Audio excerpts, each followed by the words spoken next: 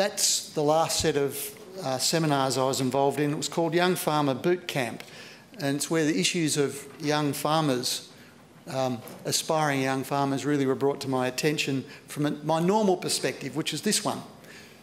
30 or 40 community seminars over 5 years across rural Victoria, talking with communities about the issues that concern them and going through the data about them. And one of the perennials that came up was the issue of young farmers.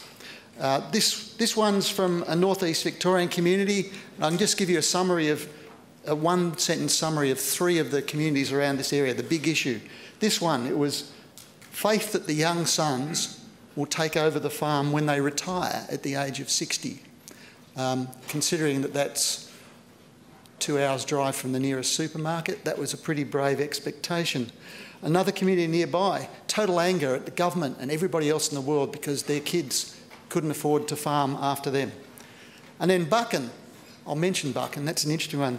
The anger there was against 1 or 2 farmers who were responsible for depopulating the whole region to the north by basically buying up farms to aggregate. So this is filtered up through communities to government, and I was commissioned to look at the issue of young farmers for RERDC a couple of years ago.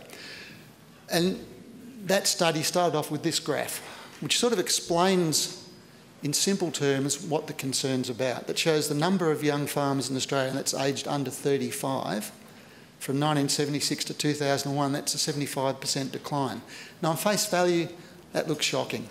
I hope you like the pictures next to it, by the way. It shows that the young farmer issue has been a bit of a noble aspiration through the generations. We did some modelling looking at how to explain that decline. And when you start looking at the factors, it all seems to make a lot of sense.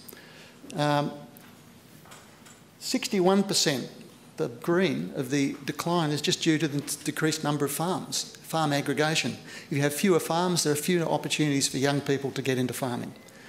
The next line, the next sector, 21%, that's due to changes in the workforce that are common across the whole of the workforce. Basically, education taking a greater proportion of the preparation for joining the workforce, and also entering the workforce later because of the growth in gap years and the like.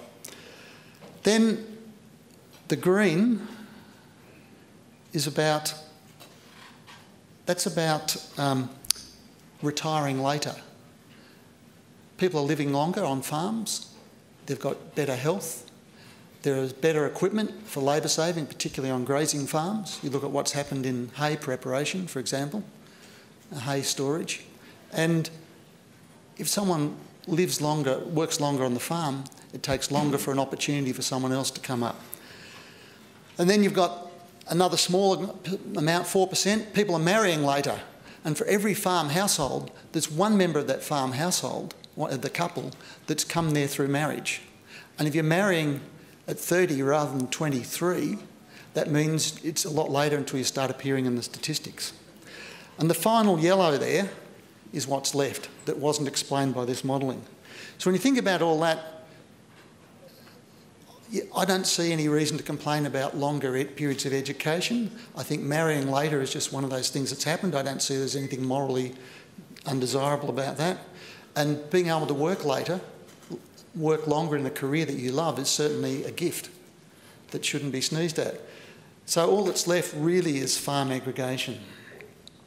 So I'll look at a bit more into this in some detail. We did some extra investigation. We looked at 3 types of farmers. The word farmer in the ABS has 3 meanings. One's owner-operator, one's employed farmer and manager, and then there's a group called farmers working for nothing on the family farm. And they are a reasonable number. And finally, there's farm labourers, which we excluded from it. They don't count as farmers, they're in other categories. But I'm going to have a look at, I'll just leave I know you had a little bit of giggle then, some of you, at the unpaid family labour. I'm going to leave that one aside, that's for another time, but I'll just talk about owner-operators and employed farmer managers and the totally different occupational behaviour of those two and what it means for the youth of our farm sector. Hang on. This is dividing up those three groups. It's a percentage of each age group. And I'll just make a simple point here that the blue is owner-managers. And the owner-managers, there's very few in the young age groups. I think there's a little bit of boostering of one's position in how one fills in the census even potentially for the 15 to 19-year-olds. But that increases up to about the age of 45 and then it's reasonably constant. The contributing family workers, that tends to increase with age. You can make a few explanations for that. My own looking at it is one of them is it's part of the transition between generations on larger farms. But there's also an element of the farm acting as a refuge against an unfriendly workforce for other members of the family in their mid-career who've suddenly found themselves unemployed. There's an element of that as well. And then the green is employees not owning a business. And that's, that is certainly highest in the younger age groups. Looking at the two, just going to go through two measures for you to get to this, what's a calling and what's a job. This is the exit rate by age from owner-operators. And it's stacked with different sorts of exit. I won't go through them in detail, I don't think I've got time. But I'll just say, in there, there's going from owner-operator to unpaid work for the family, that's large. Going from from owner-operator to taking off farm work and still working the farm, that's big. Retiring in later years and staying on the farm, that's large. They're the three main occupational movements amongst owner-operators. The purple one there, the purple, is actually leaving agriculture for another industry. And that is about 0.5% to 1.5% per annum amongst mid-career farmers. It's very small, high occupational stability there. And then there's retiring and leaving the farm, which isn't very large, and moving into paid management as a farmer, which is hardly there at all. So essentially, that looks to me like farming as a calling. It's not a job, it's not even an occupation. The things that farmers do are all directed at staying on the farm. You might say that's to protect capital, but it's also because of, I think, the sense of being one's own master, of independence. There's a whole lot of explanations out there. One of the downsides of that is this map. This comes from a new data set, an experimental data set that we've commissioned NatSem to do, to create a synthetic data set of farm household income and income structure using the Survey of Income and Housing, artificially linked to the University of Canberra's Survey of Rural Welfare, Rural Wellbeing, and that shows that in parts of rural Victoria in 2011, the estimates were that there were up to 30% of households in some areas were living on incomes below the poverty line. That happens when people will make a conscious decision to keep farming despite the low returns in the hope that it improves, or just because they don't want to do anything else. In our own surveying, 30% of households are quite explicit saying they're prepared to do that to avoid having to work off the farm or to leave the farm. So that's the downside of a calling. It's very stable, but you have these income problems. You compare that with the farm managers, the employed farm managers. This is their exit rates. And the only colours that stand out are retirement in later years, that's the green, and the purple. Remember the purple on the previous graph which was leaving agriculture and moving to another industry? That was hardly visible on that graph. On this one, it's about 12% per annum. It's about 10 times the rate of exit from agriculture for owner-operators. So that doesn't look like a farming as a calling. That looks like this is just a job. So it's not the activity of farming and farm management that makes the difference. It's the sense of being, to a degree, in control of your own destiny, I suspect. So it sheds light, this, on a few things, like the recruitment problem into agriculture. We keep hearing that we have a recruitment problem bringing professionals into agriculture. Perhaps we have a recruitment problem because we have a retention problem. As an observation on that, in the state I come from now with the new Melbourne model, I think it takes 5 years to get an agriculture degree. In those 5 years, half the people employed as salaried farm managers will have left agriculture. So there's a guaranteed continuing demand while that turnover remains.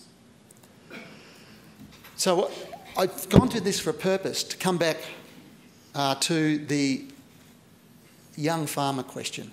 You can look at it in absolute numbers and you get that frightening graph to some people that I showed at the start with the 75% decline during my working life. But this is another take on it. This is young farmers as a percent of the total farmer population for about 35 countries. And I'll just make the comment that the left of the graph, the red is Australia, and the only one to the left of us with a higher percentage of young farmers is New Zealand. That's because they've got more dairy farmers. And people don't hang around on dairy farms in later years, which gives them an unfair advantage. So in a sense, you could say that we don't have a young farming. If anyone has a young farming problem, a shortage of young farmers, it's countries in the other parts of the world, like Japan, which is the pink one, which is about 3%. The USA is on about 5%. That's one of the greens. Canada is on 9%. So we're exceptionally well placed in that regard. The other side of looking at this, though, is that half of those people that are counted as young farmers in that figure will be salaried rather than owner-operators. And we've got a high turnover there. So, in a sense, the high turnover ensures that the replacements are young, and that maintains our high score on the young farming percentage. So I don't know if that's good or bad. It's sort of like different. It's glass half full or glass half empty.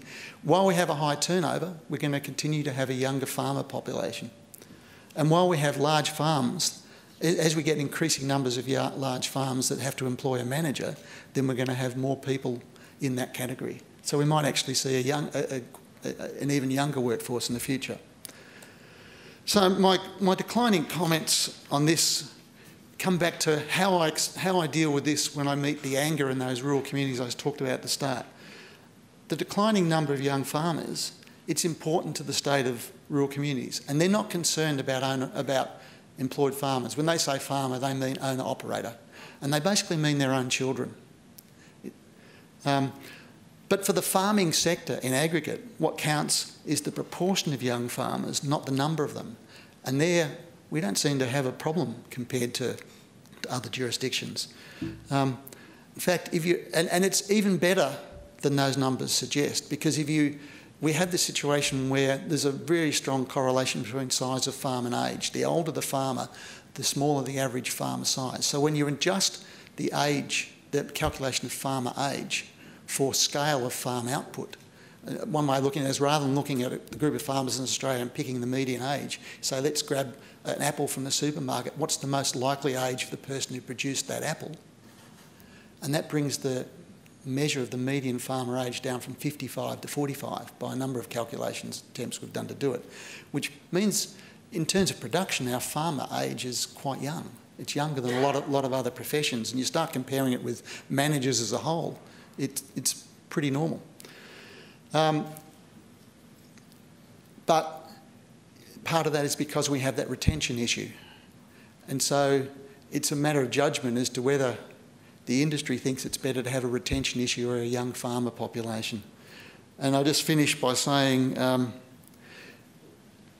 it's going to change as the number of large farms increases, and the retention issues are going to increase. And I think that's time to hand over to the university person on 15 minutes. Well done. Thanks very much, Neil. And maybe just, if I just get you to wait there for But before we move on to the next speaker, I just thought we'd do a quick check that maybe there's any immediate questions or clarifications. So we will keep moving through the rest of the presentations before we open up for questions. But is there anything anyone wants to just clarify with Professor Barr before we move on? Yep, very quickly. You might need to speak very loudly. Yeah, just a quick question. You talked about exiting of those young people. What about re-entry? in and out of farming. I'll go up here. No, you can stay and speak from the chair if you like. I can't see much evidence of that. The exit and re-entry is associated with part-time farming. My suspicion is, and I think there's a worthy research project which I'm not going to do, so here's a hint down there. My suspicion is it's got a lot to do with isolation, partnering, issues that are very hard for the employer to manage. The re-entry happens, those people that are taking off-farm work, once they hit 55, they come back in droves. Once the kids are independent, they no longer need that extra income, they really want to farm, and that's where the massive re-entry happens. So our next speaker, I'll introduce him from here. I think it's probably going to be easiest.